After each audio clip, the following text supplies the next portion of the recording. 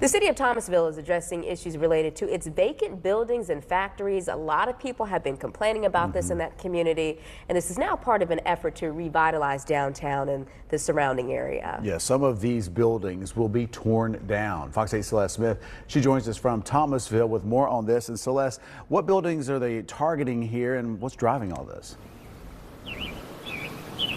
Well, Thomasville city manager told me that there are several buildings that are vacant in the city that are showing signs of dilapidation, and the city wants them fixed. And some of them are residential, retail, and old factories. And one of those buildings is right behind me, and it is the old TFI Plant A building, and it's now in the process to soon be demolished.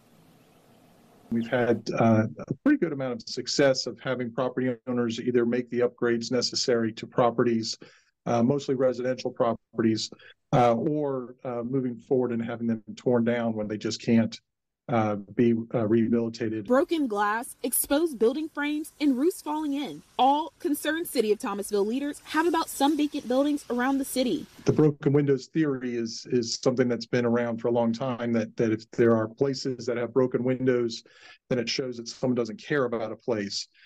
So we're trying to do a better job of going after the property owners. The city's recent efforts include trying to have more code enforcement activity for properties not up to standards. The city has contacted owners of the old textile mill that sits near Ridgecrest Street and Taylor Street, and the old TFI Plant A that sits on West Main Street. We're trying to focus our efforts to develop some new ordinances that directly apply to vacant buildings or buildings that have damage, and try to bring them back up to code. The old TFI Plant A is in the process of being demolished. Over the last 6 months, crews have been working to remove things from the inside of the building so it can be torn down. That's one of those things where we're glad that it's happening, and we certainly wanted them to do something of the sort, either restore it and or make it safe.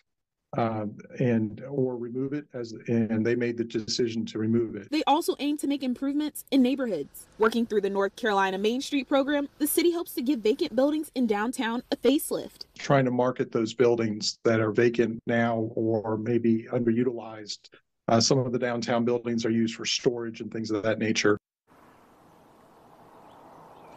And Brandt said that the biggest concern about these buildings is trying to get them addressed because of safety concerns. And he said that it can be a lengthy process working with these property owners to get these concerns addressed. And he said if they were to be condemned and the city was responsible for demolition, it could cost the city up to hundreds of thousands of dollars. Live in Thomasville, Celeste Smith, Fox 8 News.